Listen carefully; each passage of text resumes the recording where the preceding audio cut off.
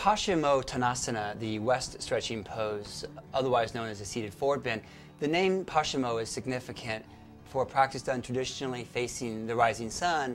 Paschimottanasana signifies the sunset of the practice, moving more into a deep inner space, calming and quieting more inside in preparation for, ultimately, for Shavasana.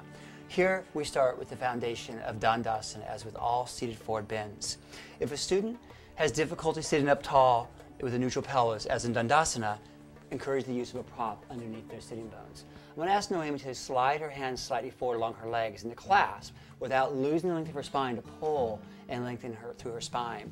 Students who are unable to clasp their feet without rounding the spine should encourage to use a strap and to hold the strap with their arms straight while sitting tall, and then to create a dynamic tension between the pull on the strap and the flexing of the feet to help encourage the drawing of the pinky toe sides of the feet back and the pressing of the balls of the feet forward, keeping the heels grounded, the legs active, and the inner thighs spiraling down. I'll step behind Noemi to accentuate the grounding of her sitting bones.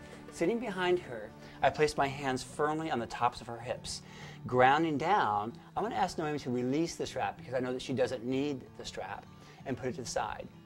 And then with her hands again by her sides, rooting down, inhaling, lifting up. With the exhalation, I'll encourage her to move her torso forward and fold forward and down as far as she comfortably can. And then with the inhalation, to round slowly all the way back up with the chin at the chest. Come up as high as it takes to get the most length to her spine and expansion across the chest, and then to move slowly back forward and down. And inhaling, as she comes back up, I root down through her hips to help create more ease through her lower back. She comes up, opens across the heart center, and slowly moves back forward and down. Encourage your students to stay with this undulating movement as long as they like, little by little, moving farther and further forward. And staying with the breath, we'll do this one more time, inhaling, lifting and expanding, and then slowly releasing out and down. This time Noemi will stay there with her hands on the floor by the sides of her feet.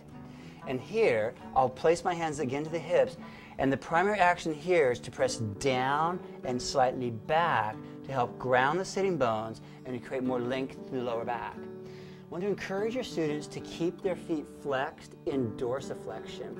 Doing that will also intensify the stretch in the hamstrings muscles, in which case a student can point the feet somewhat farther forward, but be aware that that compromises the engagement of the quadriceps muscles and makes it a little bit more intense on the hamstrings.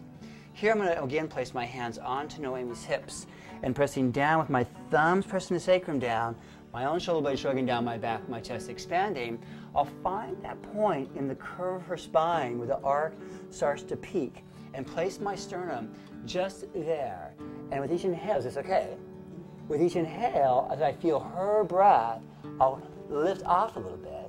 As I feel her exhaling, I'll encourage the lengthening of her spine by sliding my sternum slightly up her back. All the while, I'm using my hands to ground her hips and encourage that firm rooting. Little by little, she draws farther and farther forward. I'm going to ask you now to lift your head a bit, lift your chest, and lengthen that a bit more.